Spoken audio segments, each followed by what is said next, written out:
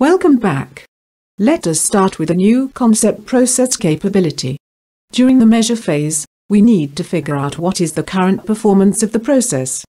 For the purpose, we make use of process capability analysis and create baselines in the initial phases. This later helps in comparing if the measures taken have helped in improvement or not. In this lesson, we'll cover some basic fundamentals. In any process there are two causes of variation. One is the special cause and other is the common cause. Think of a process of delivering comfy chairs to customers. There may be some instances where delivery was not made as the delivery boy was not present, or chairs could not be built on time due to machine breakdown. This will generate the variability in total turnaround time. If we see this graph here, the middle line is denoting the average turnaround time of 8 days. Upper line is the calculate upper control limit of the process and lower line is the lower control limit of the process. If we see this line chart, the nodes are denoting the turnaround time for each comfy chair in the given duration. There are some points which are going beyond control limits. These instances may have occurred because of some special cause, which are assignable cause and we can correct them.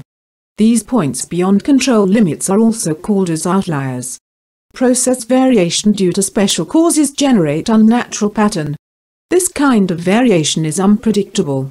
For example, machine malfunctioning, a broken part or an absent operator.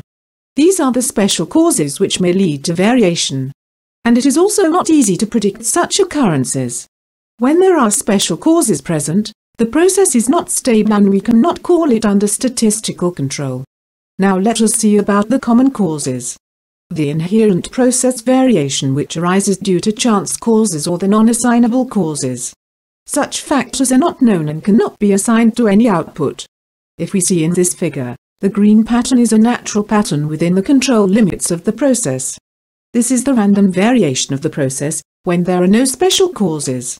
Such causes include normal wear and tear of the tools and machine, etc., work conditions. Such process, where only common causes are present, is a stable process and is known to be under statistical control.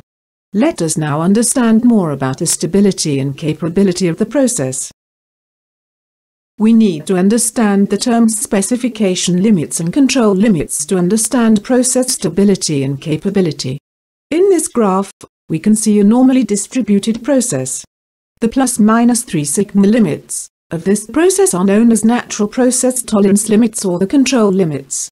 These are calculated limits based on the data points of the process. We can say that these limits are the voice of the process and they represent process or actual performance. There are another type of limits, called the specification limits. These limits are not calculated from the process data, rather they are given by the customer or are agreed upon with the customer. That is why specification limits are known as voice of the customer and they represent the desired performance of the process. It is not necessary that a process which is within control limits is within the specification limits also. A process within control limits is statistically stable process. A process within specification limits is a capable process. For a process to be capable, it has to be statistically stable. Let us understand the term process stability in a bit more detail.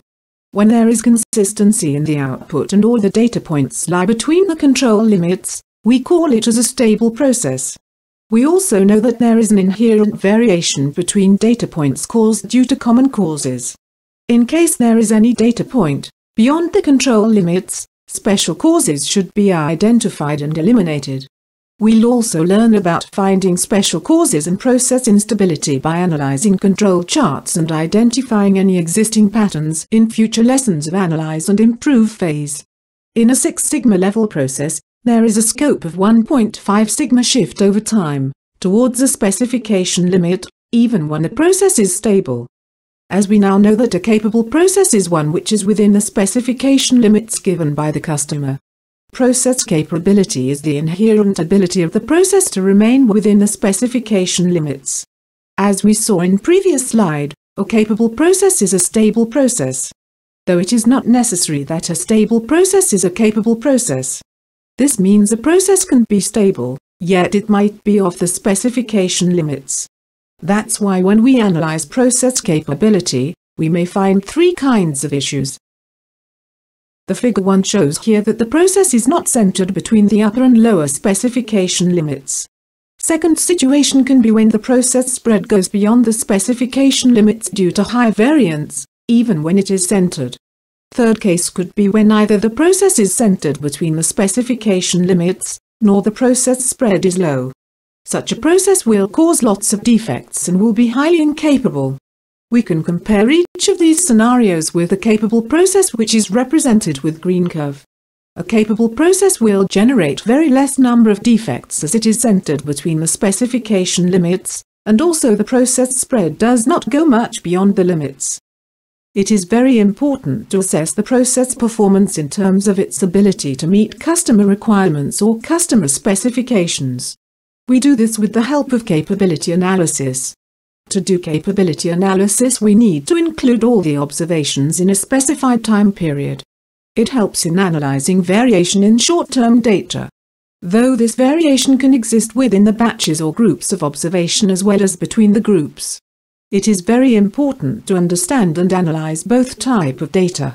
When we are doing capability analysis, first requirement is that the process should be stable. If not, we first need to eliminate the special causes, make the process stable, and then perform capability analysis. The reason behind it is that a stable process is consistent over time and predictable with respect to the outputs. We make use of control charts and time series plot to check the stability of the process. In next lesson we'll learn how do we do capability analysis. Though we should know that the capability analysis helps us calculate the sigma level of the process as it compares voice of process with voice of customer. Here is a small exercise for you. We have provided a few scenarios in the Excel workbook, where you need to identify each of them as stable process, or capable process, both stable and capable process, or none. Now we will move to the next lesson. Here we come to an end to this lesson. Should you need any support, feel free to contact us. Thanks for watching this video, and see you in the next lesson.